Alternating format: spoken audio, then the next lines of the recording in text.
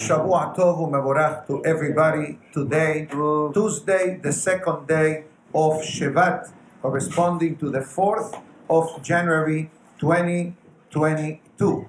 Today's class dedicated by Mr. Albert Aides, Le'ilui Nishmat, his beloved mother, Nizha, Bat Fortune, as well as by David Rabani, Le'ilui Nishmat, his father, Emmanuel Rafael Hai Ben Hannah, as well as breakfast for the entire weekend class, graciously sponsored by the Falak family, Le'ilui Nishmat, the beloved father, Ezra Ben Sara, Mr. Earl Falak, Alav Shalom. Every time you use the sink outside, to the left, it's already paid for, Matzah, I'm not reselling it. Thank God, we're working on a new one now, but don't worry about it. Thank you. Upstairs, hopefully. But so definitely a great opportunity to reciprocate in the week of the Yortzeit for his holy soul. So today, I'd like to begin switching perhaps some of the topics that we have discussed in the early part of this week and talk about Pesach. If you plan to come back to Pesach to Florida, tickets today are almost $800. Wow. From New York? From New York, round trip. Oh, really? Round trip, yeah. Everybody's coming to the Safra Synagogue. You know, supply and demand. Supply and demand, right? And the hotels went up double. Yes, unbelievable. But on a more serious note, if you're going to be here Pesach, my suggestion is start getting your tickets now. Don't wait. And yes, 60 some dollars. I think there is a special going around, but take advantage of it. But the reason I started the class with Pesach is because in this week's Torah portion, we are going to be discussing Pesach. Yes, Perashat Bo, the beginning of the Perashat discusses the plagues, the final 3 plagues that will come to the Egyptians, hence the name of the Perashat, Bo El Paro. Bo, the numerical value of the word Bo is Bet and Aleph 3. So the Torah is hinting me that 3 final plagues will be coming to the Egyptians. But another beautiful explanation, instead of the Torah says, go to Paro, Lech el Paro, the Pasuk says, Bo el Paro, come to Paro. And the explanation given is that HaKadosh Baruch Hu goes with the person. HaKadosh Baruch Hu is with the person constantly, and that's why the Pasuk says, Bo, Bet Aleph, Moshe and Aharon, Bet Mehila to Moshe and Aharon, and Aleph is for HaKadosh Baruch Hu. This is the title of the Perashah, very basic, superficial explanation. But let's flip the pages of the Perashah. The Perashah begins with the mitzvah of Rosh Chodesh. HaChodesh Hazeh Lachem Rosh Chodashim, and we go through the laws of the Korban Pesach, and finally we come to the Matzah, the Matzot that we eat in Pesach, and the golden seal of the Perashah is Kadeshli Kol Bechor. This is the 2 Perashiot of this week's Perashah at the end are 2 Perashiot of the Tefillin. Because in this Perashah, we also learn about the mitzvah of Tefillin. I'll give you this synopsis to understand what's flying in today's Perashah. But I'd like to concentrate for a few moments on the message from the Zohar of yesterday connected to the Zohar of today. So the introduction of the Zohar of yesterday explains as follows. Hametz and Matzah, in certain aspects, are exactly the same. Both of them made out of flour. Both of them contain water. One basic difference is that when it comes to make bread, you add additional ingredients. When it comes to make matzah, it's flour and water. That's one of the basic differences. And there are more differences, but we're not baking matzot today, so we don't have to go to the halachic details of it. But there is also one aspect, the aspect of time. Meaning to say Anything done below the 18 minutes mark is considered matzah. Anything that crosses the 18 minutes is considered hames. The matzah is flat and thin. The hames is heavy and full of earth. The Zohar Kadosh explains, and I'm giving you the short version so we can expedite a lot of information to share. The Zohar Kadosh explains that this, in a way, represents the Yeser HaTov and the Yeser Hara. The Yeser HaTov is represented by the matzah, that is thin, and there is representing humility, so to speak, and the Yeser Hara is represented by the thickness of the bread. That's why the bread, it has air. That's ga'ava, that's arrogance to a certain extent. For the people say, full of air. That means ga'ava, a deficiency. The matzah is thin, and that means the essence of humility, anava. Now, the Zohar explains the following. What was the purpose that we came out of Egypt? And the Zohar says, don't think for a moment that the purpose that the Jewish people came out of Egypt, it was to take over the world, which it's a line utilized in anti-Semitism comments, God forbid. But if you follow a bit of history, Germany, Inquisition, pogroms, LA 2021, these comments are basically saying the Jewish people have one goal: take over the world. The Zohar Kadosh says completely the opposite. It says, don't think for a moment that there is any hidden agenda for the Jewish people and the world. The Jewish people came out of Egypt in order to become a free nation to serve Hashem. We're not in the missionary department, God forbid. But other religions are in this type of search. What's the idea of missionary, God forbid? What's the whole idea of missionary? To bring customers. Hazaku Baruch. We don't look for customers. We don't look for new customers. The opposite. Somebody wants to become a new customer, we tell them, Hold on. relax. Other religions is the opposite. But obviously today the class is not about discussing other religions. That's not the purpose of the class.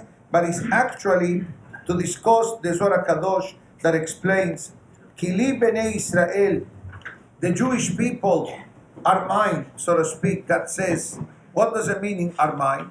For the Olam gave us the Torah. And that's what we say every day in the morning prayers, in the Birkot HaShachar, right in the beginning. What do we say? Asher b'harbanu mikol ha'amim v'natallanu et Torato. Everybody knows this, that Hashem selected us from all the nations and gave us His Torah. Baruch atah Hashem noten haTorah, the one that is giving us the Torah. And someone asked, why don't you say Natan haTorah, the one that gave us the Torah? At the end of the day, the Torah was given to us over 3,334 years ago. Exact. 3334. Sounds like a cash 4 number. If you win, remember where the blessing came from. You don't know me yet. You just got to know me now. Beautiful. Okay, I'm a nice guy. Anyways, Baruch Hashem. So imagine yourself why the Torah says noten. One thing is that gave me the Torah, or that is giving me the Torah. Short answer, every day the Torah is given to us again. And how do we activate this aspect? The Pasuk already says, Hayom im bekolo tishma'u. Ve'atem advekim b'Hashem Elokechem, hayim kulechem hayom. You want to guarantee the eternal life? And when I mean eternal life, obviously I'm not referring to human life as an individual. because the Torah gives us limitations. But the essence of Am Israel, how did we survive so many tragedies, so many calamities, persecution, anti-Semitism, terrorism, inquisition, pogroms, world wars? How did we survive? Short answer, devekut. Devekut. We bond with the Kadosh Baruch Hu. Sometimes more, sometimes less, but at the end of the day, as long as the flame, the fire is burning, as the Pasuk writes, the Neshama is ignited, connected to a Kadosh Baruch Hu. The Zohar Kadosh tells us a very interesting concept. During Pesach, we know that when it comes to Matzah, or Mehillah, when it comes to Hametz, there are a few restrictions. One of them is don't eat Hametz. Hazak Baruch, everybody knows this. Another restriction is don't own Hametz. Another restriction is don't see Hametz in your domain. Meaning to say that we must put the Hametz away. Everybody does this. I'm just reminding myself on everything that we do. And on top of that, what do? We sell the Hametz just in case. And the Zohar Kadosh explains that 1 week that the Hametz is put away, it gives the person the strength of connection with the Kadosh Baruch Hu. That's why the Zohar gives 2 names to the Matzah. 2 different names. We call it Matzah. Lechem Oni. The poor, the bread of the poor. That's why you break the matzah in half. But I don't know why you call it poor bread. Bread costs you $3 a pack of pita, and matzah costs you $30 a pound. So if you make the number, it doesn't make sense. Right? Okay, so in a more serious note, don't worry. Whatever you spend for Yom Tov, for Shabbat, for Rosh Chodesh, for the education of your children, is not part of your yearly income. That's what the Gemara writes in Masechet Bitzah, Kol mezonotav shel ha'adam ketzuvim lo mirosh hashana ad rosh hashana. Whatever the person is going to earn, the person will get, with 4 exceptions: expenses for Shabbat, expenses for holidays, expenses for Rosh Chodesh, and education for your children. In Mosif, Mosifim lo. So if a person, wasn't aware of this and bought the cheapest matzah in the market, thinking I live on a budget, and the person goes the extra mile and buys matzah shemura, at least for the seder, which is the proper thing to do, guaranteed that HaKadosh Baruch Hu will send them a stimulus check. You see? But both matzah is kosher. We're buying matzah shemura. One is 30, one is 28, one is 20. They're all kosher. Correct. Nobody's saying no. But if you buy the $10, 5 pounds, that means you bought the cheapest. That's what I'm saying. We're talking matzah shemura. So matzah shemura, but you have to understand the difference. Since you brought it up, I'll bring it up. Go ahead. I think that he's referring at the difference between matzah shemura by hand and matzah shemura machine. Correct? Mm-hmm. Beautiful. That's what you're referring to, I believe. Yeah. Both of them are kosher. Nobody, God forbid, is saying the opposite. Chas v'shalom. And if I gave you that insinuation, God forbid, it wasn't my intention. Both of them are kosher as long as they have the proper supervision. But Hacham Obadiah Yosef writes that for the seder, and many other opinions, that for the seder, if possible, use the matzah by hand. Why? And the question is, why? Short answer. One of the requirements of baking matzah is to do the matzah for the sake of the mitzvah. That's why if you ever go to a matzah bakery, you can go one in Boca Raton. There is a matzah bakery, by the way, that they do Erev Pesach matzah mitzvah. You hear the following 3 words: Leshem matzah mitzvah. That they do every step of the baking of the matzah with the kavanah that is for the mitzvah, which is deoraita. Remember this. Eating matzah in the Seder of Pesach is one of the mitzvot, like putting on tefillin, observing Shabbat, putting a mezuzah, and eating kasher. And actually, I'll tell you a secret. Eating kasher is a global mitzvah with certain rules and regulations. Eating matzah proper is definitely one of the top mitzvot when it comes to the topic of food. So what's the difference then between machine and hand? Short answer, besides $2 a pound, which is nothing today, okay? But it's actually the kavanah injected when you bake the matzah. In a machine, there is no kavanah. You're going to tell the machine, what, you're talking to Alexa? Alexa, I think Siri, Alexa, right? Is that another name maybe? That's it. Okay? Alexa, please have kavanah to bake matzot. And Alexa says, Leshem yichud kucha v'yichok shebeh v'hi noam. This is one of the basic differences between matzah shemura by hand and machine. Then comes the next topic, which I'm not going to dwell to it, is basically the cleaning of the machinery. The cleaning of a machine that makes matzah is much more demanding and tedious than a handmade. A handmade is a handful of bowls, tables, papers, aprons, fingernails, and chalas. Machine, you have so many components. Obviously, I'm not trying to change anyone's life. I'm only telling you what's written in the holy books, and each person follows their tradition or their rabbi. Let's continue with the Zohar of today. So the Zohar asks a very interesting question.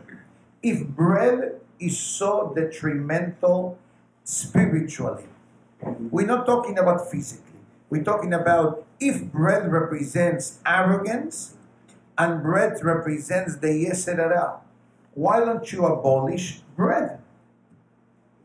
We don't eat non-kosher food, correct? Right. We don't eat certain types of animals that people eat, right? So why can't we put a new halacha? Don't eat bread. Eat matzah only alone. If spiritually the bread is the enemy of the matzah, because the bread represents the Yetzer Hara and the matzah represents the Yetzer Tov, because it's flat, it's humble, reminds us of our existence when we left Egypt. Why don't we eat matzah all year long and ban bread? Big deal. Do you feel bad that you don't try? I don't want to be, how do I say, improper, but I'm going to bring an example. Do you feel bad that you don't eat non-kosher meat? No. No. Do you feel bad that you don't eat ham? You don't feel bad. Why not? Because, you know, you're a Yehudi, and a Yehudi has a dietary laws that have connections to the spiritual aspect of life. So the Zohar question is, if that's the case, why do we eat bread? Ban bread. This reminds me of a Gemara. When the Bet HaMikdash was destroyed, the group of rabbis, they had a meeting. They had a meeting. And they started to say, okay, now that the Bet HaMikdash has been destroyed, let us establish traditions so we remember the destruction of the Bet HaMikdash. Today, in our days, in our generation, we have Tisha B'Av, right? And the days before Tisha B'Av, we have the 17th of Tammuz, Asara v'Tevet. Those are 3 fast days connected to Bet HaMikdash number 1 and 2. When a Hatan gets married, what do? We break the glass at the end of the chuppah, In other congregations and communities worldwide, they do the ashes in the forehead of the Hatan. That's the tradition in Jerusalem, and I've seen it in action in a Sephardic wedding. Okay, not a problem. And then there is something else called the unfinished home. Have you seen this? That you leave an area on the wall of your apartment or your house unfinished. So this reminds you of the destruction of the Bet HaMikdash. So far, so good. The Gemara says, hold on. Let's not, listen to this, let's not eat meat till Mashiach comes. Why? Because the meat is connected to korbanot. Other Hacham says, no, hold on.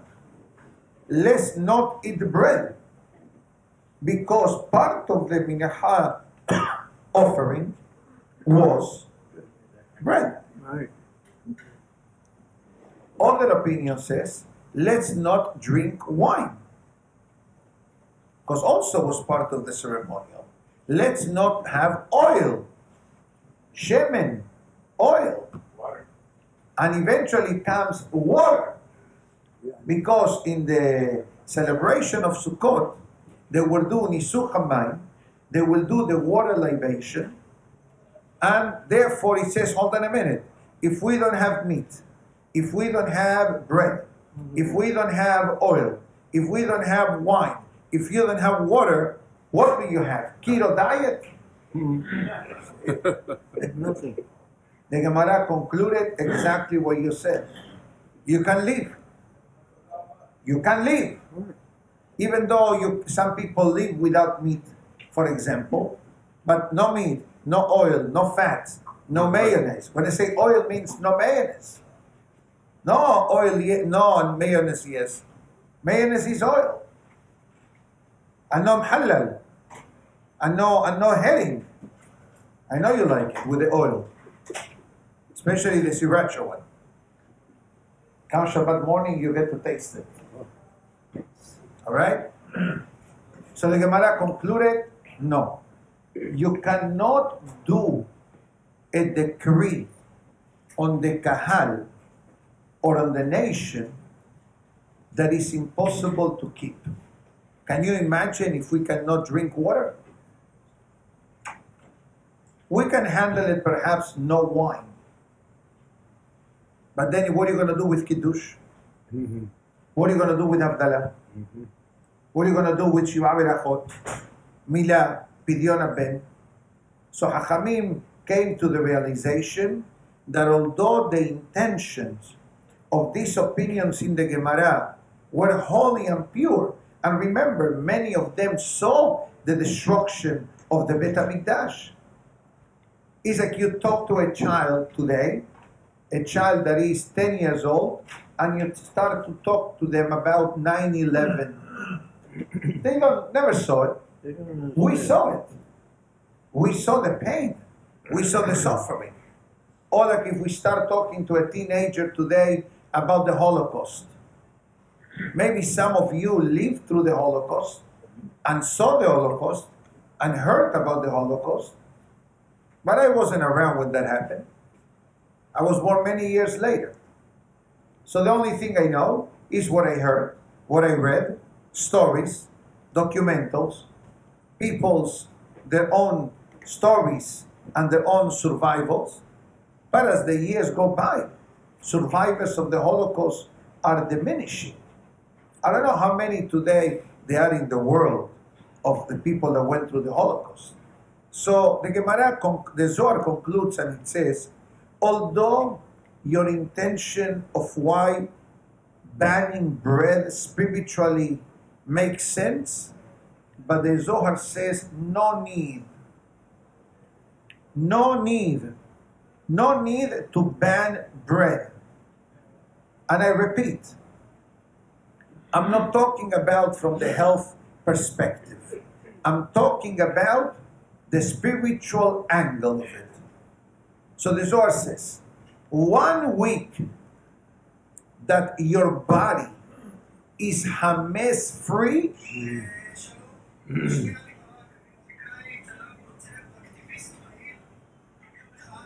1 week of hames free zone, it gives us the power all year long to wage the war against the Yetzer Hara.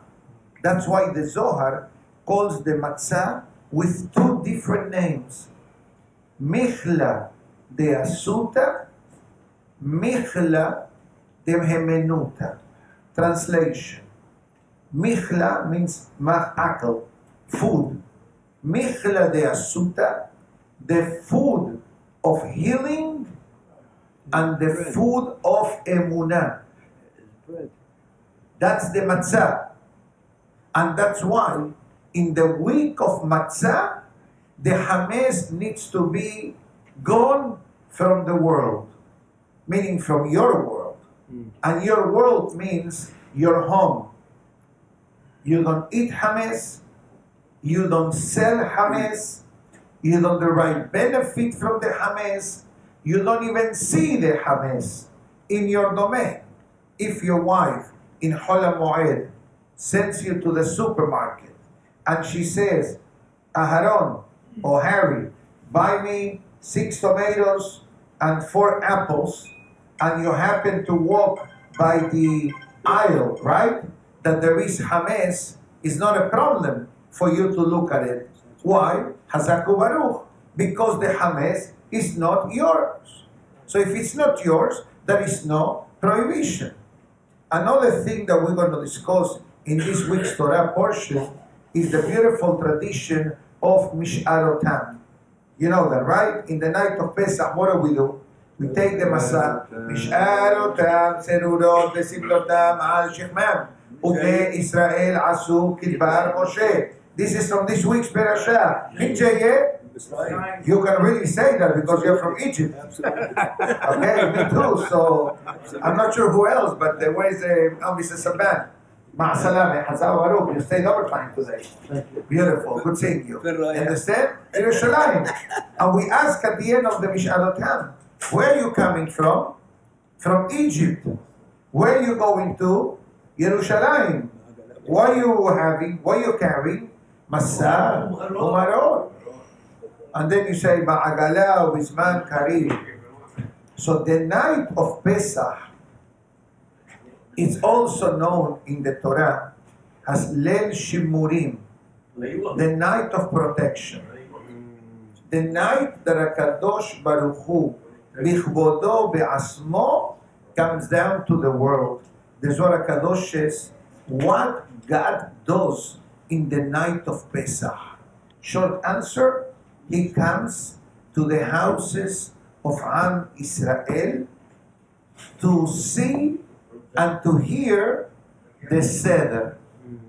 How Bnei Israel, wherever we are in the world, we do the Seder of Pesach, which that by itself is a class by itself. How every step of the Seder is not only just the historical scenario behind it, but actually every step of the Seder, it teaches us a different level of godly service. I'll give you 1 or 2 because I'm already talking about it. The first thing is Kaddish. Kaddish means what? Make Kiddush. But what's the deeper meaning of the word Kaddish? Kaddish Asmecha. A Yehudi must aim for holiness. How do I increase my Kedusha? Minimum requirement, which is not negotiable, is kosher food. Besides kosher speech and kosher books and kosher music, is kosher food. Because the food is not only the body. The food, the way the parasha says it in Shemini, it's also for the spirit, for the soul of the person. So now that I know what's my goal in life? Kadesh, I need to aim for holiness. Aiming for holiness obviously is not limited only to eat kosher food. Because many people eat kosher food, but they do a lot of other things. The short answer means that a person finds different ways in their lives how to develop a stronger bonding with God, which at the end of the day is the pasuk that I quoted before. Be'atem ad-devekim v'Hashem Elokechem. It says a person becomes dabuk. Dabuk. Dabuk means glued to. That's why there is another word that is not a happy word. It's called dibuk. What's the meaning of the word dibuk? Dibuk means when a spirit penetrates the body of a human being, is possessed. Have you heard of exorcism? You know what that means? Yeah, we don't believe it. I know you don't believe, but I want to tell you a secret. That is a Jewish concept. The book is a Kabbalistic matter. Thank God it doesn't happen often, but going back many years, and even previous centuries, there were Tzaddikim and there were Hachamim, that there were experts of how to remove a ill spirit from a living person. And this refers usually to neshamot, souls, that unfortunately they had a lot of debt when they left the world.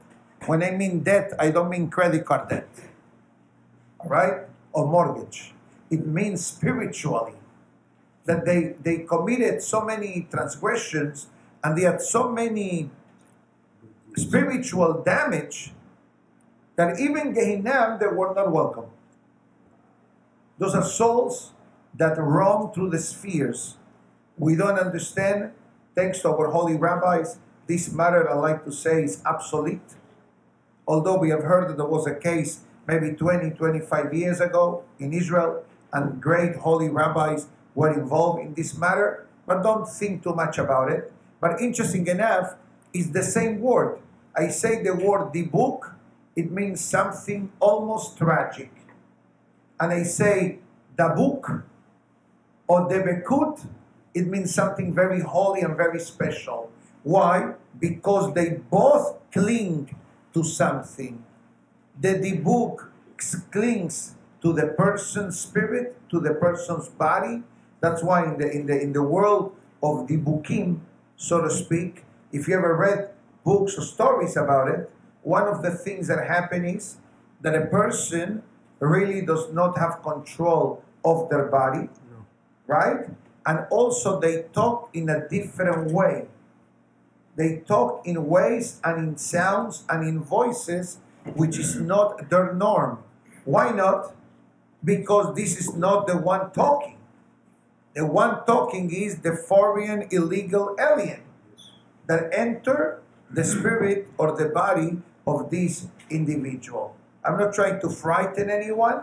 I'm just only creating an awareness of the same word can mean something traumatic and problematic, literally, and dangerous, or can develop a strong bonding with a Kadosh Baruch Hu. The question is to where the person gravitates to. Do we live and we act and we think in a godly manner, so to speak, in a way that connects us with Hashem, or God forbid, the opposite? So I think that we reviewed this topic and this message a while back, and one of the messages of the Musar Day was Ma'asecha yekarebucha, Ma'asecha yerahakucha, which in English means our deeds, my deeds, brings me closer to God, or has v'shalom, my deeds can increase the distance between God and I. The Zohar says that 1 week of Pesach, that we clean our body, our soul, our homes from the Hames, and Rabbeinu Ha'ari gives a guarantee Kol hazahir, whoever is meticulous in the most minimal aspect of Hametz in Pesach, now the person has an extra insurance policy. And that's why we burn the Hametz Erev Pesach. And what do we say when we burn the Hametz besides the Kal Hamira? We say especially Eiratzon. And we say, the same way that I was able to burn the physical Hametz, enable me to remove and to burn the spiritual Hametz that is in my soul. Because the Hametz in the neshama of the person, it builds up. It's like grease. You have grease traps in the restaurants, right? What do you have? A grease trap. Or sometimes in the air conditioning, the pipes are clogged because of residue, right? That happens in condominiums sometimes. Depends which floor do you live at. If you happen to be on the lowest floor, so you're going to get a lot of residue from the entire piping system. So what do you need to do? You need to call the plumber or the air conditioning. What they need to do, they need to clear the arteries, the veins. They need to clear the pipe. They need to clear the hose. They need to clear the air conditioning pan, right? So take all those examples into your neshama. That's it. Clear enough? Beautiful. Okay. The musar is heavy. Heavy. You owe us the musar from yesterday. I know. That's yesterday's musar. Still heavy, didn't change. Skippy Greco. Okay? So I'll tell you in summary.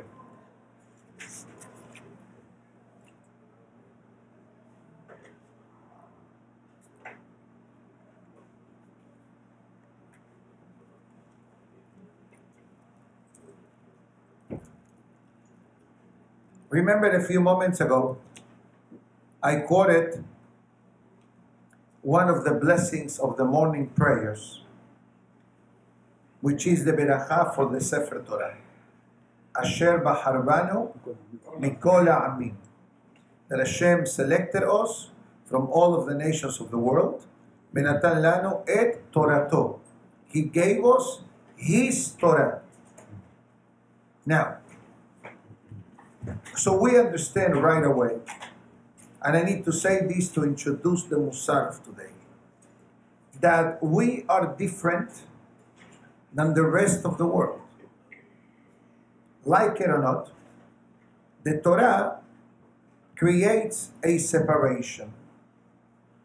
The more a person is connected with Hashem, the less chances of assimilation, God forbid.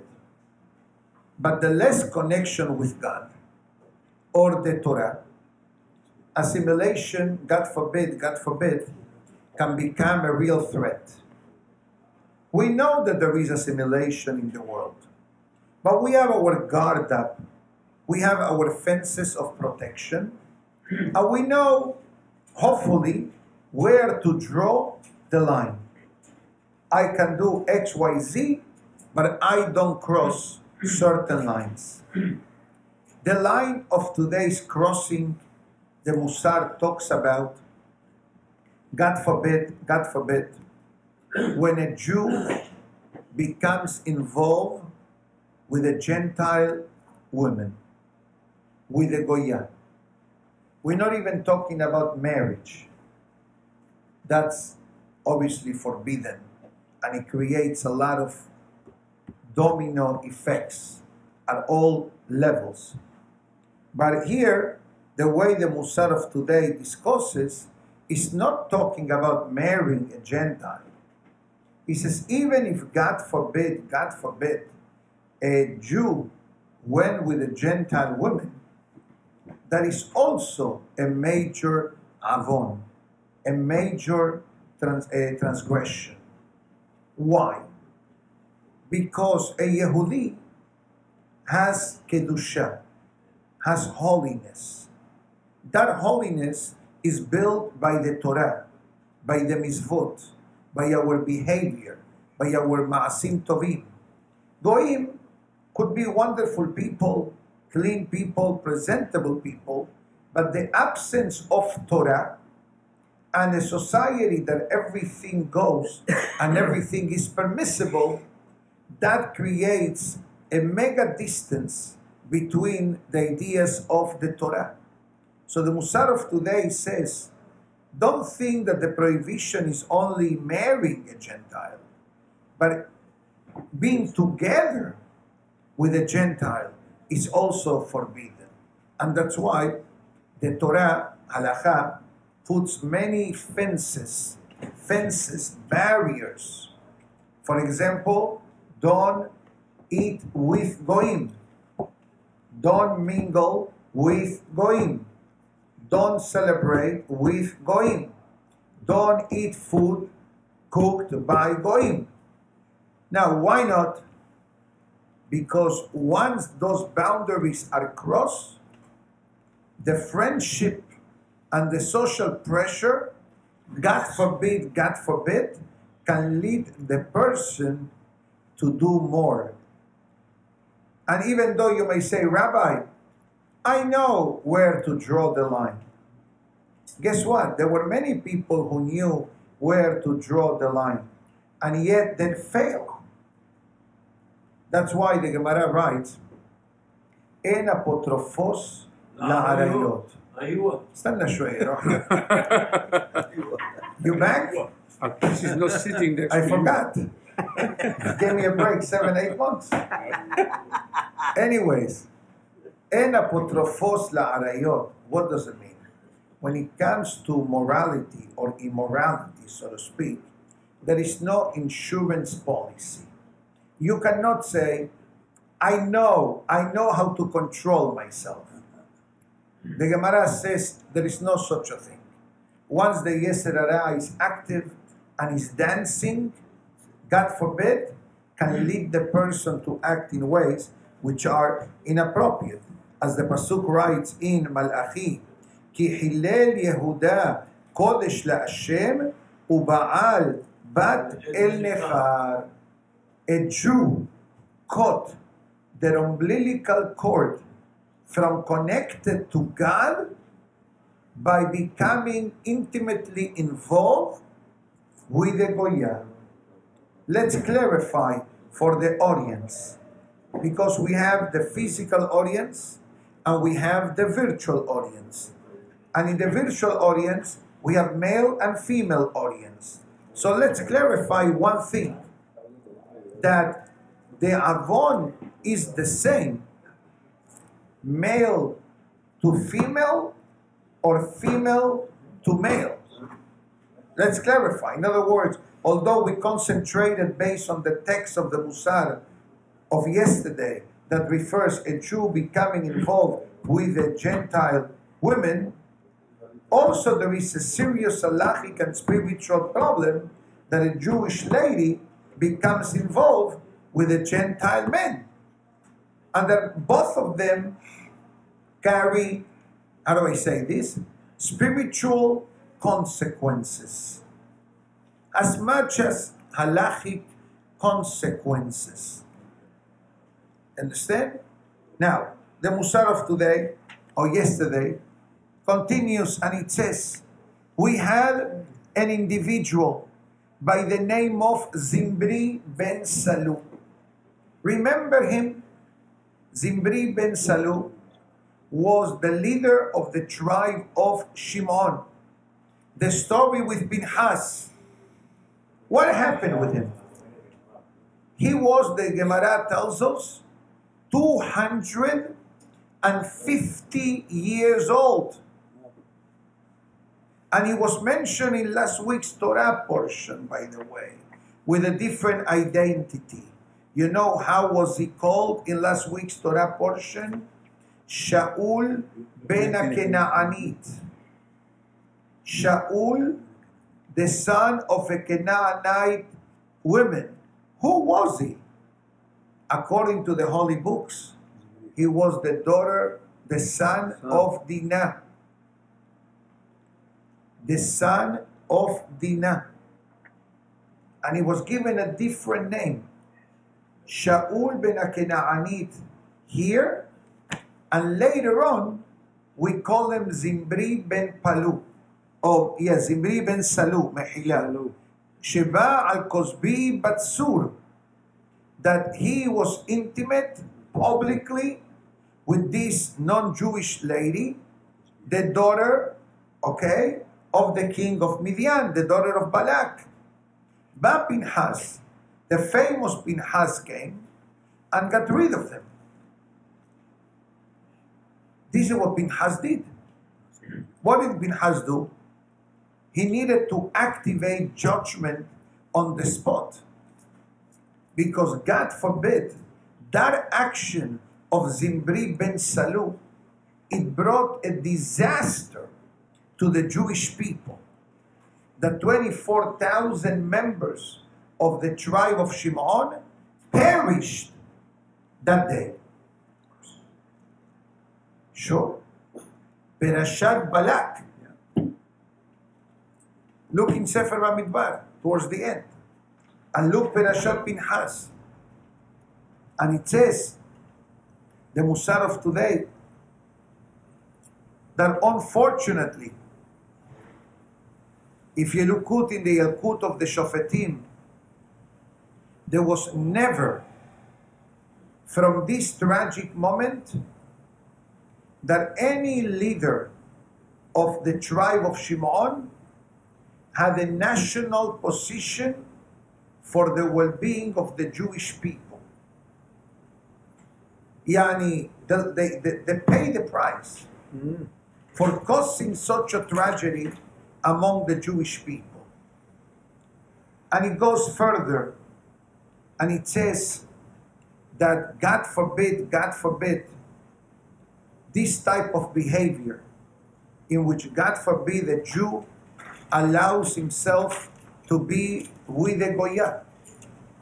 Or I'll tell you one more thing. Even to be with a Jewish woman is forbidden.